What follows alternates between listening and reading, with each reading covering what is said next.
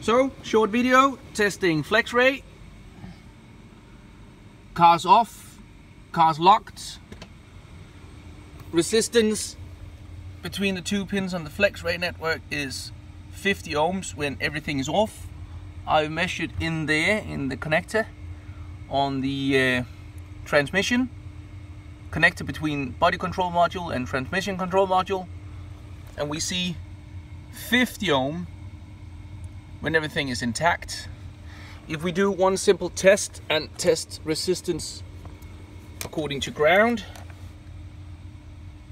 we can see that we have approximately 4.69 kilo ohm to ground. And if we measure voltage at the moment, it is a clear 0 because everything is dead. If we do a fast disconnection of the FlexRay network, so we can short it into or put it into two sections, and we measure resistance again, we can clearly see that it is approximately 100 ohms. So 50 when it's intact, 100 when it is only in half. Compared to CAN bus, that matches up with the 120 and the 60 ohms. So this is approximately the same. If we do a fast voltage check,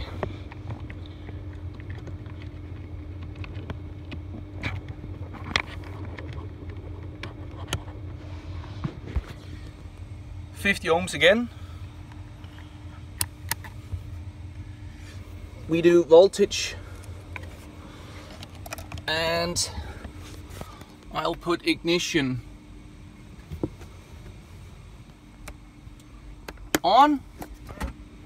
Ignition is on, and we can do a voltage check and see that voltage is approximately 2.6 volts on one side and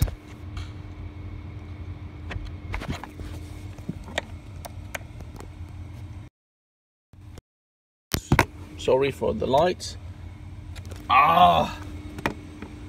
Bad cameraman. 2.5 on the other.